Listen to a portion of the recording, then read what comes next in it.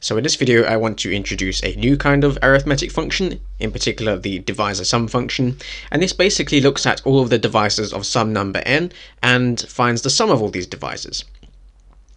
Okay, so in other words, if n is a natural number, then sigma of n, the divisor sum function, is just the sum over all the positive divisors m of our number n, and then we add them all up. That's why m appears in the summand and m appears here. So every time we find a divisor, we add that to the sum.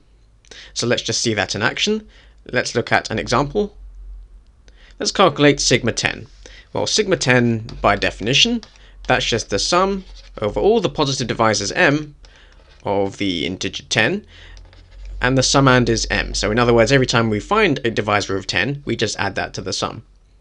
Well, the divisors of 10, our divisors of 10 are 1, 2, 5, and 10, because 1 times 10 is 1, 2 times 5 is 10, 5 times 2 is 10, and 10 times 1 is 10.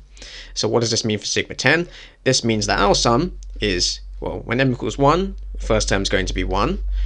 When m equals 2, the second term is going to be 2.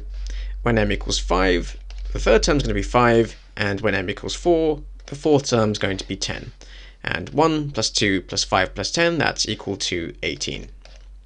So in other words, sigma 10 is equal to 18. So in other words, we just look at all the divisors of our argument. In this case, it was the natural number 10. And we just sum the divisors. Okay, let's look at a slightly trickier example. Let's suppose that p is a prime number and that n is a natural number. So this could, for instance, be sigma of 5 to the power 10. And what's the number of divisors of that number in particular? What's the sum of those divisors? Well, if I look at p to the n, well, first of all, I want sigma p to the n, which by definition of sigma is just the summation over all the positive divisors m of p to the n, and I want to add those divisors together. Well, what are the divisors of p to the n? I know that 1 divides p to the n. I know that p divides p to the n. I know that p squared divides p to the n. I know that p cubed divides p to the n. And so on and so forth until I get to p to the n. And these are all divisors of p to the n because 1 times p to the n is p to the n. P times p to the n minus 1 is p to the n. P squared times p to the n minus 2 is p to the n, and so on and so forth. I can continue this series all the way up to p to the n. So what does that tell me about my sum? That's going to be equal to, let me just write it down here, so that's going to be equal to the first divisor plus the second divisor, which is p, plus the third divisor, which is p squared, plus the fourth divisor, which is p cubed, and so on and so forth up to p to the power n.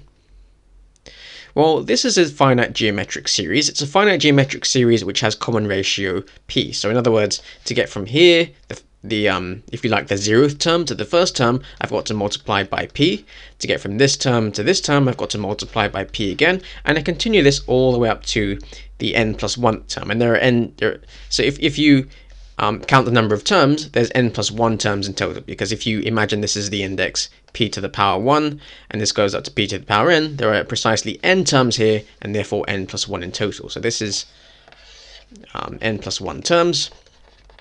And our formula for the sum of a finite geometric series says that the sum must be equal to the first term, which is a, times 1 minus r to the n, or 1 minus r to the power of however many terms there are. So that's going to give me 1 minus the common ratio p to the power of n plus 1, because there are n plus 1 terms in total, all divided by 1 minus the common ratio, which in this case is 1 minus p. And I can just put this in a slightly different form by multiplying the top and the bottom by minus 1 to get p to the n plus 1 minus 1 divided by p minus 1.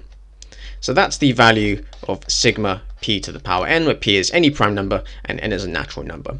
And the reason I use this example is because we're going to be able to derive a formula using this technique, which will allow us to quickly find, using a nice closed sum formula, of sigma of any number, or rather the sum of the divisors of any number, using a nice little formula.